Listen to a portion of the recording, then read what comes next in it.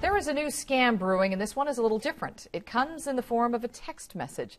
The Better Business Bureau is warning consumers about it, and the Vice President of Finance from Cal Coast Credit Union is here to talk about it. Ken Horton, thanks for joining us. Good morning, Linda. How are you? Good. So this is really interesting because it is different. There are some things that are different about it. So I was looking at this last night and thinking, I really never knew about some of this. So what is this texting scam about, and how does it work? So the scamsters are always looking for new and creative ways to try to steal your personal information and to try to rip you off. And this new scam is really a variation on an old scam. And here's what happens. You're using your phone and you get a text message that comes across that appears to be coming from your bank, your credit union, or your financial services provider. And that text is asking you to take an action. And that action is typically to click on a link to verify some information or update your profile on your bank account or your credit union account.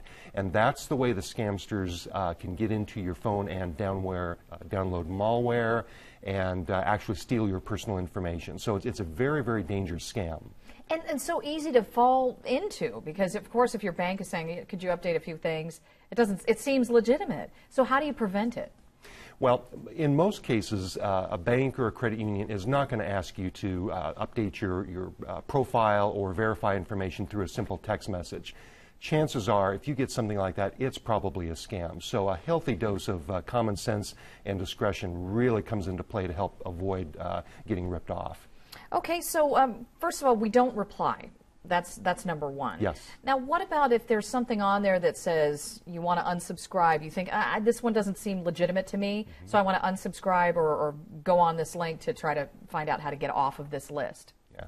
Unsubscribe, you have to be very, very careful about that, because sometimes scamsters will have a malicious link embedded in the unsubscribe link that will actually download malware onto your phone or your computer. So a good test is to actually hover over that link and see where the internet address goes to.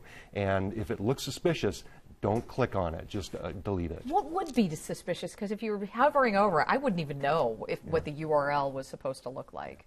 Well, if the name of the URL has nothing to do with the bank or the credit union, or sometimes a real insidious scam is sometimes they'll actually vary the letters by one or two letters, and it looks like the bank or the credit union, but it really isn't. It's taking you to a malicious website. I'd say when in doubt, just call your bank, right? Absolutely, and verify that. And they'd be happy to do that.